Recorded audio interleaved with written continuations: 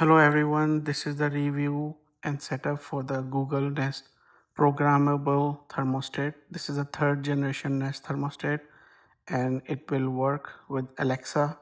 You can control this thermostat through Nest app. So once you open the box, you will see thermostat, you will see some documentation, installation guide, and you see tools. This is the cable plate which control the thermostat. This is the wall plate that goes in the wall, but it's not necessary to install this plate.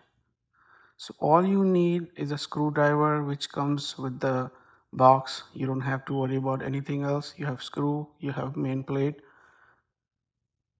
Before you start the installation, make sure HVAC system is off. So this is my old cables. I have only 4 cables. I need C cable. So when I check, I have extra cables. So I see blue cable there. So that will be my C cable. So I went down, check my board, and I see there is a C connector, but the cable is not connected. Cable is outside. So I'm going to connect this C cable, the blue cable, to my C connector, which I installed it very carefully. Make sure it tight, not loose, otherwise it'll make some sparks.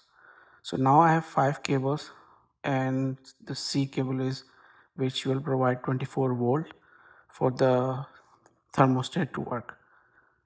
You can label the cables, it's up to you. Once you label it, install the base plate.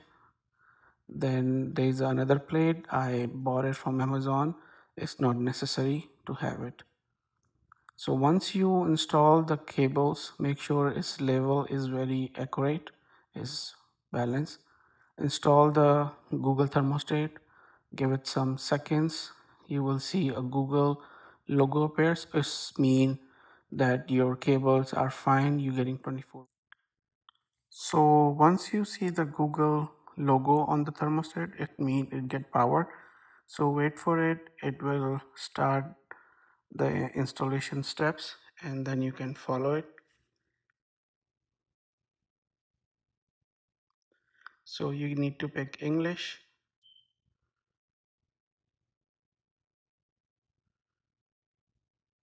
Then continue.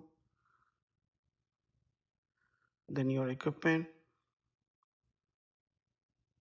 So you are a homeowner. You can pick homeowner. Now you can check your cables. Everything look fine. Your system is heating, cooling, fan. Continue. Then here you need to pick it's your system is heat, work with gas or electric.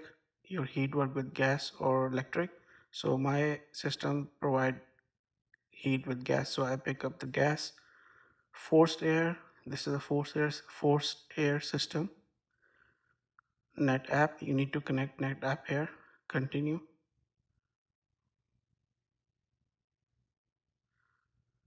Next. Then do make sure you connect it to the good internet. Connect. Then give it some now give it some time. It will look for the upgrade, and once the update is complete, you will see the rest of the installation. Now your thermostat is configured. You can do continue. Your system is finished. Set up some heat and give it some seconds to see if the thermostat is making heat.